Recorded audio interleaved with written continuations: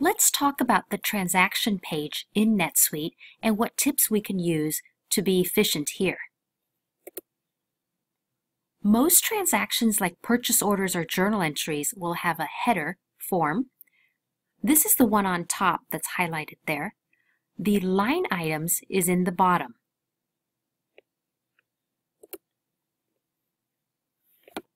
Let's do an example to show you. In this case, pick power supply from the list and enter the needed information for this item and hit enter. If the previous line is very similar to the next line that we're going to be entering, click the Copy Previous button and it'll copy everything. This will save you a lot of typing. You can also hit enter and it will add another line. Adding another line by hitting enter is especially useful for journal entries when you have multiple lines and you don't want to have to then use your mouse to go back. You can just hit the enter button.